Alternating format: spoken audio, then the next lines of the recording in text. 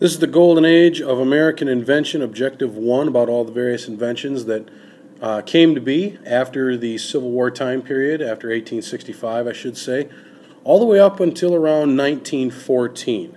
Now, there's a couple of different reasons why it's referred to as the golden age of American invention. One, of course, are all the inventions that came into being that I'm about to show you about that we still use today that are big parts of our lives. But the other part of that was the general feel in this country of people who wanted to strike it rich through invention. While guys like Carnegie and Rockefeller and Vanderbilt were getting rich off of big business, a lot of other people used to try to get rich or find the next big thing by creating it, by inventing it. It encouraged America to be innovative in many different ways.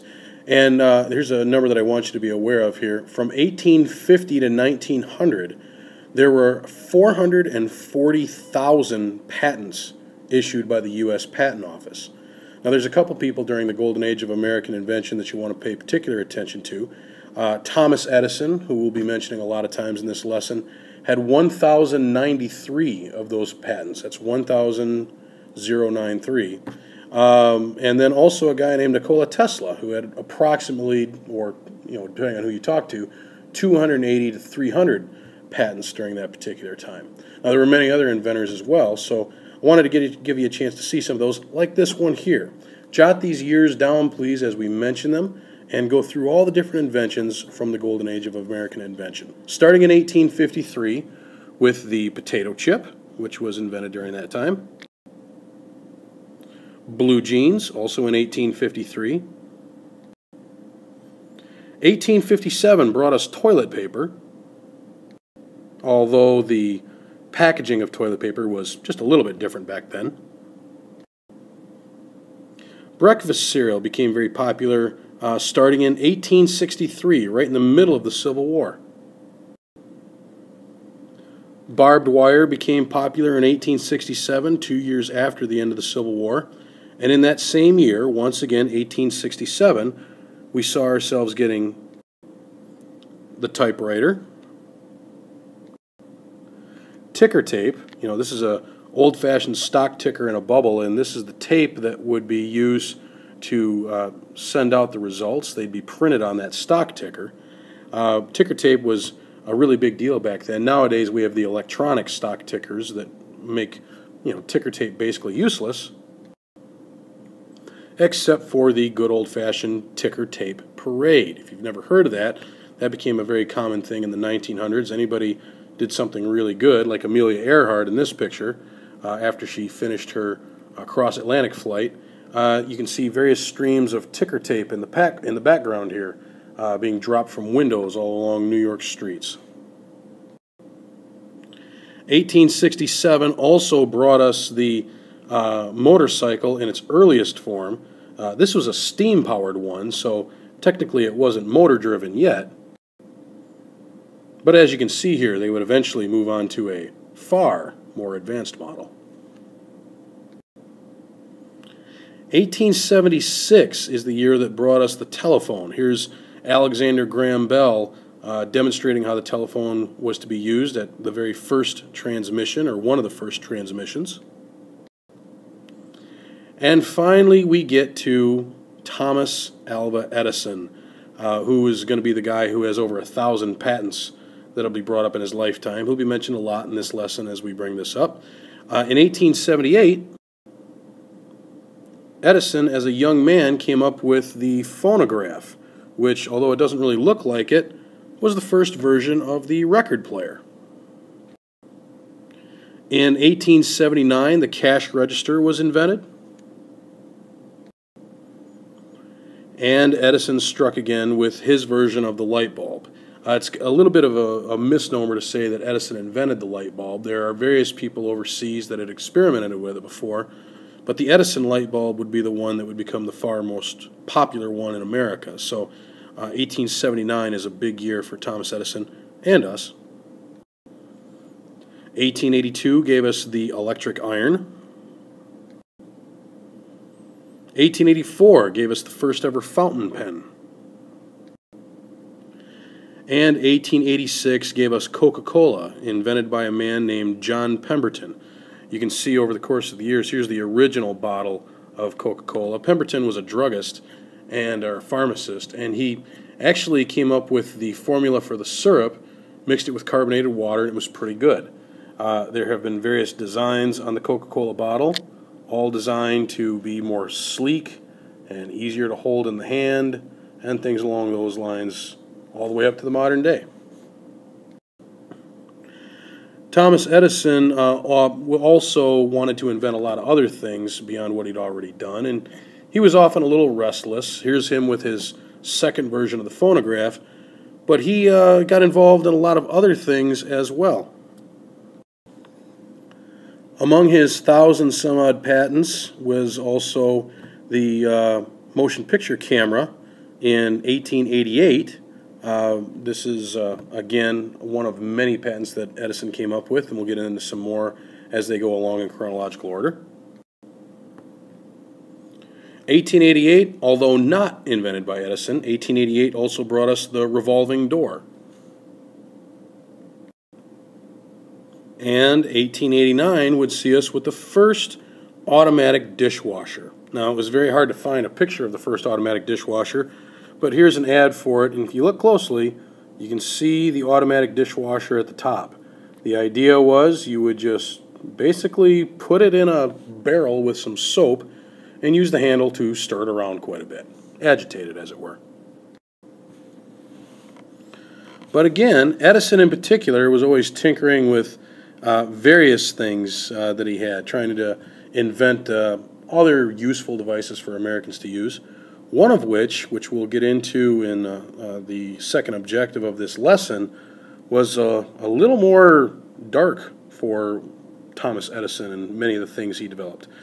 Edison is often credited for coming up with the first electric chair in the country. That's not quite as happy as some of the other inventions he had made. 1890 was also the first year that we had the metal zipper. And Edison was at it again in 1891 with the talking doll being mass-produced for little girls all over America and the world. 1891 also gives us the escalator and the mailbox, although neither of those was invented by Edison. 1892 gave us the first tractor and also the first Braille typewriter. As we continued on through the 1890s, we found other useful inventions that came into being for our entertainment and otherwise. In 1893 was the first use of the Ferris wheel.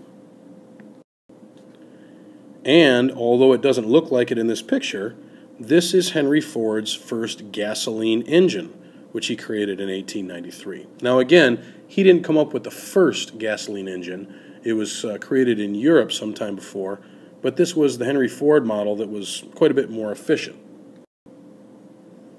And Henry Ford himself would improve on the model, coming up with much, much better versions.